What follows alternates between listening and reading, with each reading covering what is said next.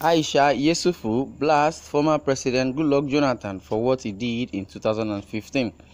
Popular human rights activist and one of the strong campaigners of the EndSARS movement, Aisha Yesufu blasted former President GoodLuck Jonathan for his silence in 2015 when the Boko Haram terrorists killed over 2,000 Nigerians.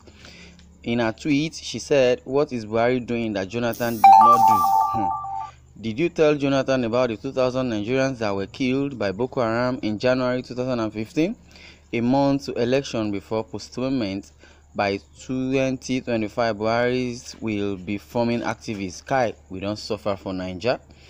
She was reacting to a tweet by a social media influencer who was supporting GoodLuck Jonathan during his regime and his quick reaction to Boko Haram killings. Then, Aisha Yesufu said GoodLuck Jonathan was silent when over 2,000 Nigerians were killed by the notorious Boko Haram terrorists, but spoke when some were killed in France few days later.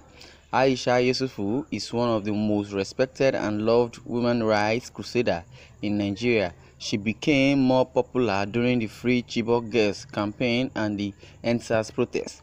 The EndSARS protest was aimed at restoring sanity into the Nigerian police force and demanding for the scrapping of the Special Anti-Robbery Squad (SARS) unit of the force. What do you have to say about the position of Aisha Yesufu about GoodLuck Jonathan administration? Do you think Jonathan is just like President Muhammadu Buhari? You are listening to Independent TV 7. Please share, like, comment, and follow these accounts for more latest news. And don't forget to subscribe to our YouTube channels. We're going to be giving you politics, sports, news about society, and entertainment updates.